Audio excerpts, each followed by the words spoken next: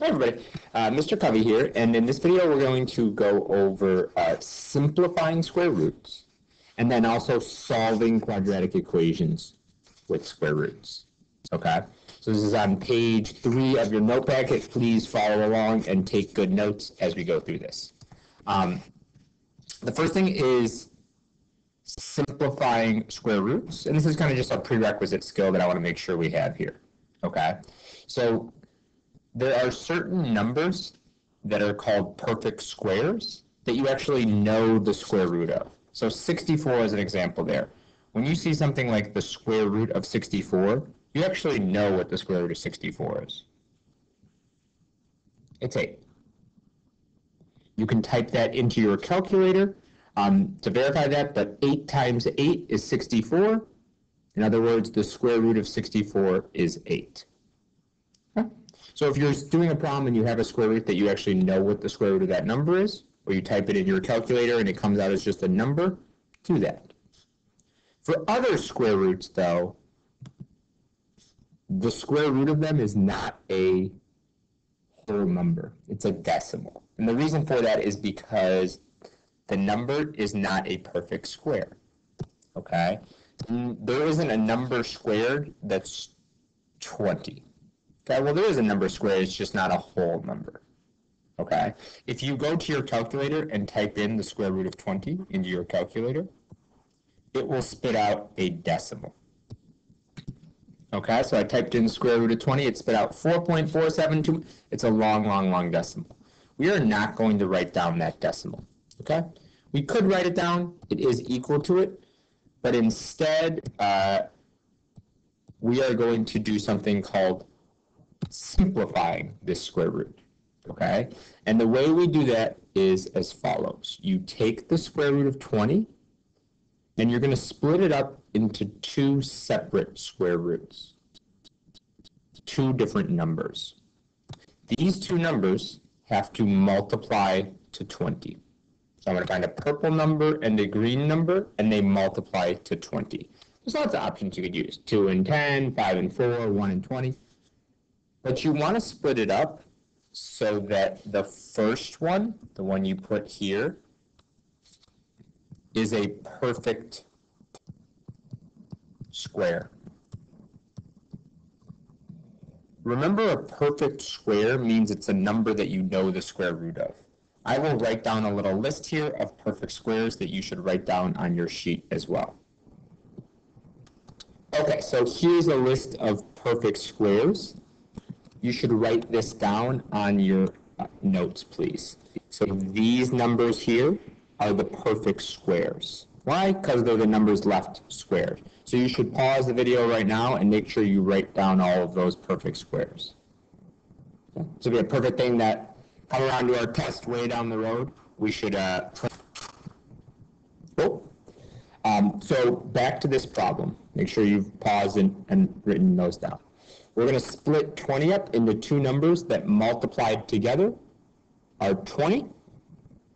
And one of them, the first one, needs to be a perfect square.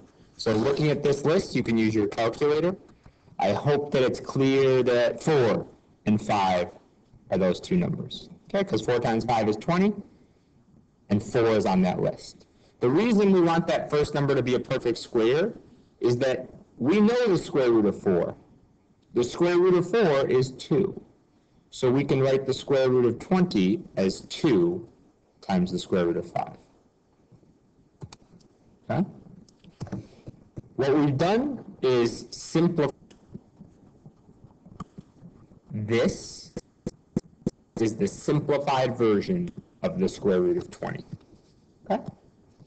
They are equivalent to each other. They're equal to each other. So if you ever want to check if you did this right, if you type the square root of 20 in and get a decimal, and you type 2 square root of 5 into your calculator, they're equal to each other. They should give you out the same decimal. And that's because all we're doing is simplifying it. Okay? You've done simplifying before in math. Think about like when you take 3 divided by 6 and you simplify it to 1/2. That's because those two fractions are equal to each other. Okay, they're the same as each other. We're just simplifying. What we did here is the same thing. 2 square root of 5 is the same as the square root of 12. Okay. Let's do one more practice together, and then I want you to try a few. Okay? So square root of 54. First, let's make sure 54 isn't a perfect square. Okay? I think you guys know that it's not a perfect square. It's not something you actually know the square root of. So instead, we're going to split it up into 2 square roots to try and simplify it. The 2 numbers I'm going to pick here and here need to multiply to 54, and the first one needs to be a perfect square. Look at my list of perfect squares, and specifically I really want to look for the biggest perfect square that multiplies to 54. So which one of these multiplies by something to get 54? You can use your calculator if you're having times tables issues. But 9 times 6 is 54. And 9 is a perfect square, so I'm going to put it first. Now that I've split it up, the reason I chose 9 was because I know what the square root of 9 is. It's 3. I don't know what the square root of 6 is, so I'm going to leave it as the square root of 6.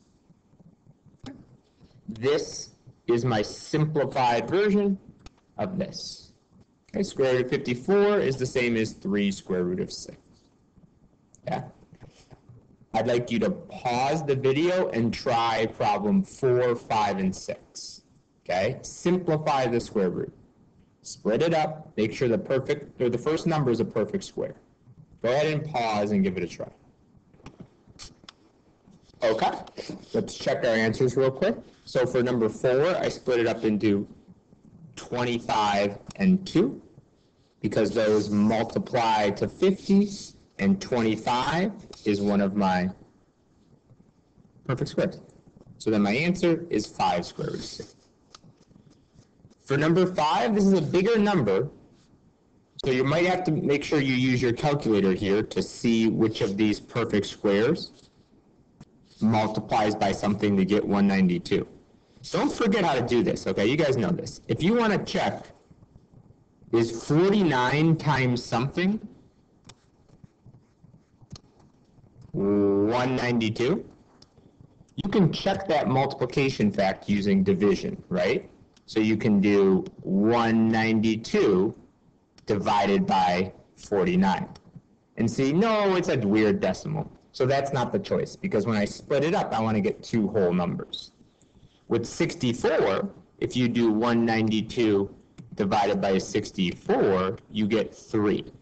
And what that tells you is that 64 times 3 is 192. Again, the reason I'm using 64 and 49 is because those are 2 of my perfect squares. And I'm using some bigger ones to check because I have a bigger number here with 192. Okay. So that one should be 8 square root of 3. And the last one should be 4 square root of 2. Again, make sure you look for the biggest perfect square here, because if you use one of the smaller ones, your answer is not going to be all the way simplified. So make sure you try and look for the biggest number in this list that you can divide this by and get a whole number.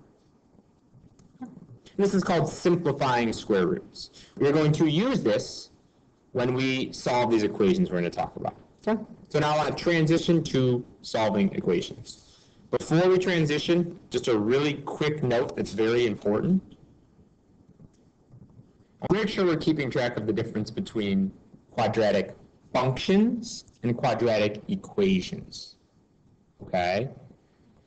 Functions were what we were graphing. They looked like this, or sometimes they looked like this. The important thing about them was on the one side, they on the one side, they either had an f of x or a y. And then the other stuff was with x's. So there was 2 different variables here. There was an x and a y. In our quadratic equations, we're only going to have x's. Okay? There's not going to be another variable. With the quadratic functions, like last chapter, we focused on graphing them a lot, or doing algebra to make them look different to help us graph them. In this chapter, when we're looking at quadratic equations, what we're really going to be, what we're really going to be doing is solving those equations. We're going to figure out what x is. And that's what I want to talk about now. So we're going to talk about how to solve quadratic equations with square roots. You'll get the hang of this, but this only applies if your initial equation starts out looking like that or like that. Okay, it can look a little bit different, but in general, this technique's only going to work for some problems. Okay, I want to do one example with you of both of these types, and I want you to try one also. Okay, so I'm going to write over here a few steps you can follow to solve equations with square roots, and we're going to follow those steps. The first step is going to be get the squared part by itself. Okay, so let's start with this equation here. I want to get the squared part by itself. In this case, the thing that's being squared is x, just x. So I want to get that by itself. How do I get it by itself? Well, I need to get rid of the other stuff. So I need to add 31 to both sides. You can use your calculator here.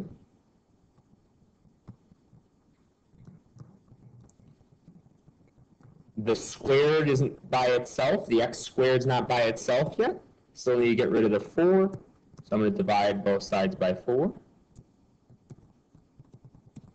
And now I've got the squared part by itself. Next, square root both sides. The reason we use a square root here is because the square root and the squared cancel each other out. Okay, that's what square roots and squareds, they're inverses, they cancel each other out. But if I square root the left side, I have to square root the right side. So on the left side, I just have x, and on the right side, I have the square root of 20. You might remember from last year, something really important that you need to add when you square root both sides of an equation is a plus or a minus. And what this means is that there's two different answers, a positive one and a negative one. It's important that you do this right here in this process. Stop right here and add a plus or minus. Cool? I hope that's ringing a bell from last year. The last thing you need to do, actually I'm going to say there's 5 or 4 steps. The third step, we don't really have to do in this problem, but sometimes there's going to be a situation where we have to get x by itself. In this case, the x is by itself, so we don't need to do step 3. We'll see some when you do. And then the last part is relating to what we talked about at the beginning here. You need to simplify the square root. Again, this isn't always going to happen. 3 and 4 aren't always going to happen. But in this problem, I do need to simplify the square root. Square root of 20, I can simplify that. Break it up into square root of 4 and square root of 5. We actually did this one earlier. And so I get x equals plus or minus 2 square root of 5. Those are my 2 answers to this equation.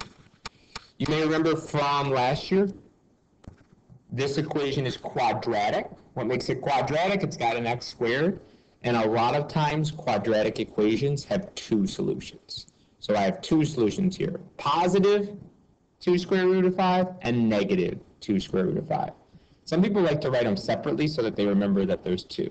So if you want to write them separately, you could be like, one answer is 2 square root of 5. One answer is negative 2 square root of 5. I want you to give this one here a try. So if you could pause your video and give this one here a try. Look at your steps, try and follow them. You guys can do this. Go give this one here a try. Okay, so for number 2 here, the first thing I did was I got the squared thing by itself.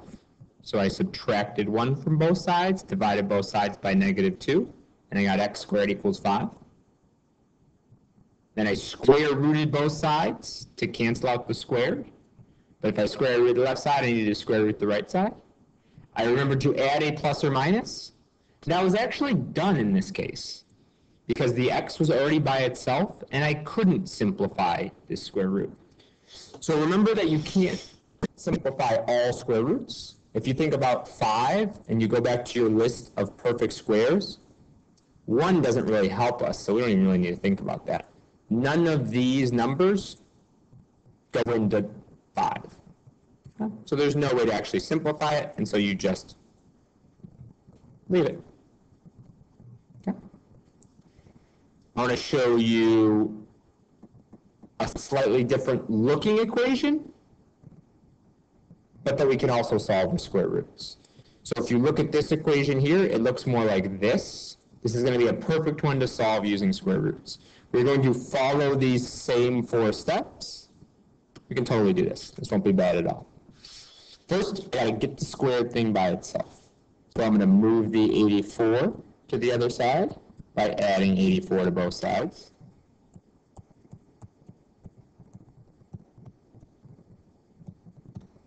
When I say the squared part, this whole part is being squared. So that's the whole thing I'm trying to get by itself.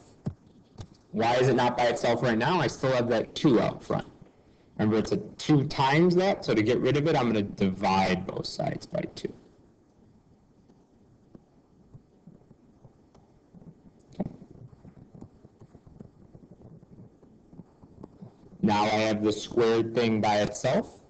I'm going to square root both sides. On the left side, that cancels out the squared. And on the right side, I just have square root of 42. Add the plus or minus right now. Don't forget about that. In this case, I do have a step 3. I need to get the x by itself. The x is not by itself yet because I have that minus 1. So I'm going to add 1 to both sides. And I'm going to get x equals 1 plus or minus the square root of 42. Notice that when I added the 1, it didn't go together with the square root of 42 because that's underneath the square root. Okay? I just put it out front and I said, oh, it's 1 plus or minus the square root of 42. The last thing I should do here is try and simplify the square root. So I'm trying to look for 2 numbers that multiply to 42, one of which is one of my perfect squares. And you can mess around in your calculator, but it can't be simplified. So I'm done. Oops. That's my answer. Positive 1 plus or minus the square root of 42. Okay. I want you to give this problem here a try. Okay? Pause the video, give that one a try, and then we can talk about it. Following our same 4 steps. Okay, I tried to clear away some of the other stuff so we could see better. So, first thing I did was get the squared part by itself. So how did I do that here? Well, I added 81 to both sides and divided both sides by 3 to get to this part here. Okay? This whole thing is the squared thing, and now it's by itself. So I'm ready to move on to step 2, square root both sides. From here to here, I'm square rooting both sides. On the left side, the squared and the square root cancel each other out. And on the right side, I do the square root of 27. Don't forget to add a plus or minus. And now I'm on to step 3. Get the x by itself. The x isn't by itself right here. Still got that minus 2. So I'm going to add 2 to both sides to get to this step. And then the last thing is I'm going to try and simplify the square root. Square root of 27. Well, 27 is 9 times 3. I chose 9 because it's a perfect square. The square root of 9 is 3. And so I can rewrite square root of 27 as 3 square root of 3. And my answer is x equals 2 plus or minus 3 square root of 3. Cool? Okay. That concludes this video. Thanks for watching.